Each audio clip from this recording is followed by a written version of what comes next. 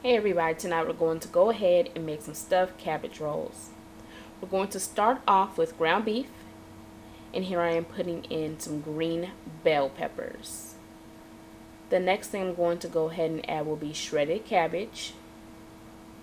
And this recipe usually calls for 1 head of cabbage, and that includes the cabbage leaves that we are going to use for our rolls and the shredded cabbage I just put in the bowl. Here we have some white onions. Sorry, they're actually yellow, but you can use white. I'm going to go ahead and play around with that spoon, and as you know, I always put the spoon down and use my hands. But don't worry, my hands are washed. If you do not want to use your hands to mix up your filling for your cabbage rolls, go ahead and use your spatula or spoon. Use what it works for you. This is the method that works best for me. So I'm going to go ahead and dig in. And while I'm doing that, I'd like to thank all of my viewers for making me a YouTube partner. I really appreciate each and every one of you. Thank you for your views, your comments, ratings, and all of that other good stuff. And please keep these requests coming. So let me go ahead and continue mixing this stuff up.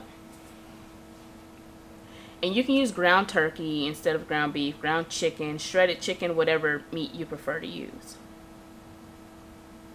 The next thing I'm going to go ahead and use will be some white rice, which was cooked prior to adding it to my mix. So there's my little bowl of white rice, and that is approximately 2 cups cooked. 2 cooked cups of rice. It's a little hot, but that's okay. There I go playing with my spoon again, but I was really checking to see if it was too hot to use my hands, and it wasn't, so it's okay for me to dig right back in. If you don't like white rice, you could substitute it for brown rice, or you can even use breadcrumbs. So I'm going to continue to mix that up. Once it is mixed up, we're going to go ahead and add our seasoning. So I'm going to add some seasoning salt. That is approximately a tablespoon. So go ahead and put that in there. You will also need some garlic powder and some onion powder for this recipe. And if you would like the exact recipe, go ahead and visit me on rosepetalstv.com, and all of my recipes that are displayed here on YouTube are there. So there's my onion powder, already put in the garlic powder, and this is pretty much it.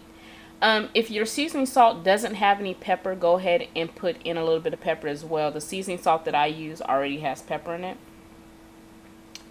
And now it's time to mix it up. Our next step will be stuffing our cabbage rolls. So all you need to do is get a cabbage leaf, place your filling in the middle of the leaf.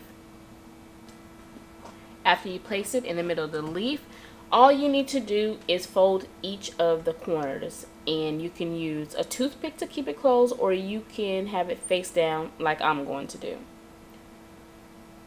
Simple as that. So we're going to go ahead and put the roll in the pan.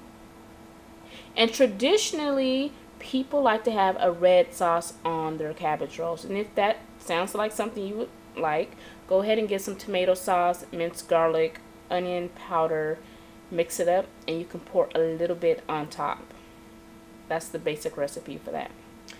So you're going to go ahead, cover your cabbage rolls once you're all done. Your oven should be on 350, and you're going to bake them for about 40 to 45 minutes.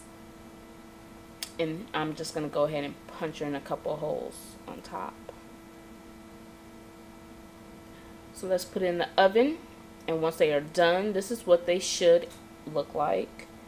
Very nice. I love cabbage rolls. You have your protein, your carbs, and your veggies all in one little cabbage roll. So that's the finished look. Very easy, quick. If you're a working mom like me, this is something that you might want to try out.